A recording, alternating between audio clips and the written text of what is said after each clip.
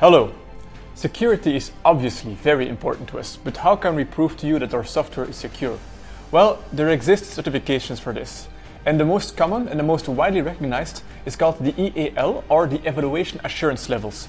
If you follow the common criteria, which is the specification set out to get them, you get a number between 1 to 7, the 7 being the highest.